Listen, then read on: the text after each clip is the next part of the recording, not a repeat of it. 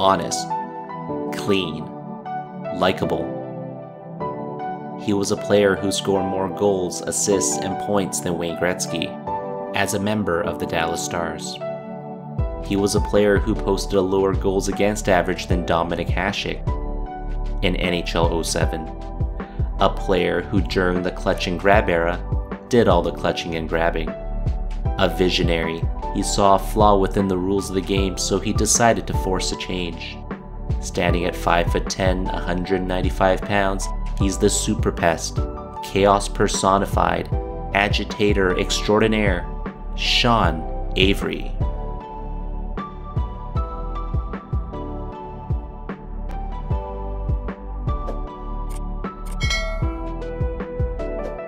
The year 1980 saw the birth of many great players such as Henrik Zetterberg, Vinny Lecavalier, and the Sedin twins, but none of them would end up being as influential as Sean Avery. Born in North York, Ontario, Canada, he was always destined for the headlines, and as he ascended through the ranks, he aspired to play in the NHL one day. Sean Avery didn't want to follow the typical Canadian dream to be drafted into the NHL, so he kept a low profile. As a result, he remained undrafted. He had decided to take the toughest path to the NHL to put himself to the test, kinda like a trial. And after he passed it with flying colors, the Red Wings came begging in 1999, signing him as a free agent. The year is now 2002 and the Red Wings had a star-studded lineup, yet they just couldn't get past the hump and were in the midst of a 3-year Stanley Cup drought. They had no answers, so they had no choice but to turn to Sean Avery, who was absolutely the final piece to their puzzle, as they went on to win the Stanley Cup that year. Even though he would play less than half the games in the regular season and none in the playoffs, it was his presence in the press box which deterred the opposition from doing anything out of line. And because Avery didn't play the required amount of regular season games, his name was not engraved on the cup. But deep down, we all know he deserved to be. Sean Avery had conquered Detroit, and in 2003, he decided he needed a new challenge, so he accepted a trade to the LA Kings. Avery spent 4 years in Los Angeles, during which his sandpaper style of hockey rubbed off on the younger players.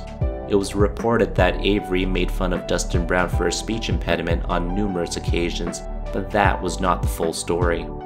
Like a blacksmith, Avery gave him a lot of heat and struck while the iron's hot, and Brown would be forged into a leader as he later captained the team to 2 Stanley Cups. Avery would be criticized for bullying, but perhaps he was just misunderstood, and perhaps his tough love was the catalyst for Dustin Brown's emergence as an impact player.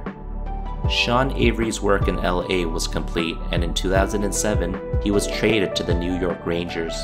He only lasted a little over a season in the Big Apple, but boy did he have an influence there. Sean Avery believed that in this world, there are those who follow rules and those who make them, and in 2008, in a first-round series against the Devils, he decided to create a new rule.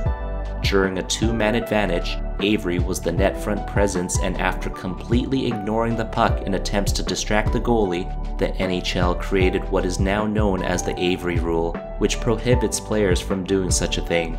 And with that, Sean Avery was immortalized.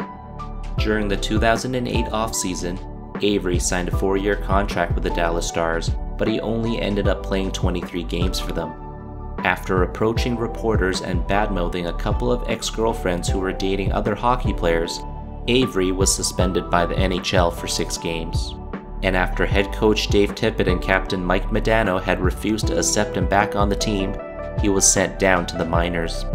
Nearly a month later, the Stars placed him on re-entry waivers but was claimed by the Rangers, where he would spend the next few seasons. And in 2012, Avery announced his retirement, signaling an end to a career that had meant so much for his fans. Sean Avery will be remembered for his desire to do just about anything to win. He showed up every single game when the rest of the team had given up. He was like an Energizer bunny, ready to pull his team into the fight on a nightly basis. He identified the heart and soul of every team as the goalie, and without fail, he tried to get them off their game, even though he knew he'd draw the ire of their teammates. That takes character. It was mentioned earlier in the video that Sean Avery was an honest player, and he definitely wasn't afraid to voice his opinions, savagely chirping his opponents on the ice and making bold statements off of it. He stated what was on his mind time and time again.